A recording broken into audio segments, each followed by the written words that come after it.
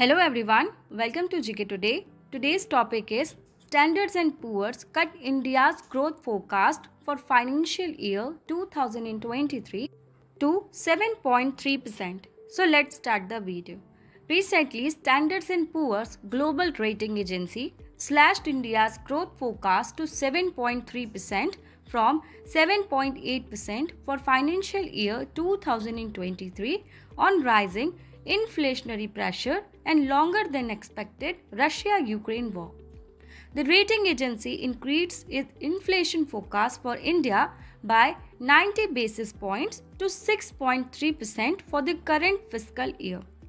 The rating agency also pared US growth forecast for 2022 by 80 bps to 2.4%, while China's growth projection now stands at 4.2%. In the aftermath of Russia-Ukraine war and rising commodity prices, various global agencies have cut down India's growth forecast recently.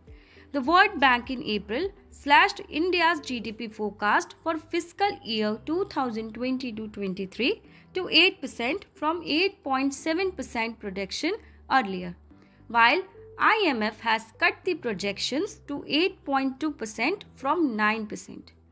Also, Asian Development Bank had projected India's growth at 7.5%, while the RBI last month cut its forecast to 7.2% from 7.8%, amid volatile crude oil prices and supply chain disruptions due to the ongoing Russia-Ukraine war.